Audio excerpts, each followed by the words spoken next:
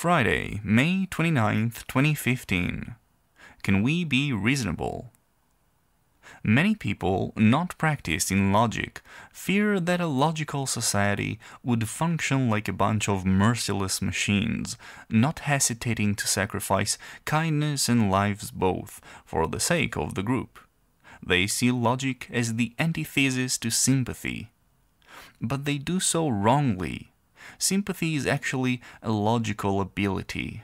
To imagine yourself in the position of another person, even to the extent of having similar limitations, and to recognize the validity of their misery, that you could be suffering equally so if misfortune struck for you. So stands before us the question of whether a society can be logical. Can the average person, and thus the majority of people, act in a consistently logical manner? The evidence against such a society is clear.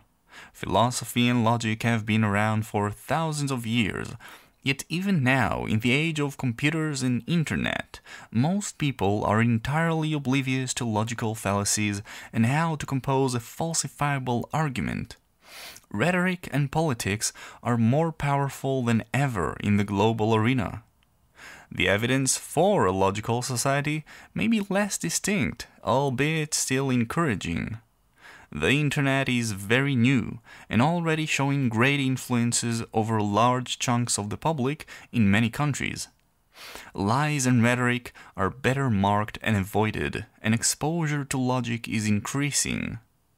Also, the contradiction between technologically possible lifestyles, which are evident in well-off populations, and the actual daily lives of most people, make it impossible for people not to see the injustice and stupidity systematically inherent to their society.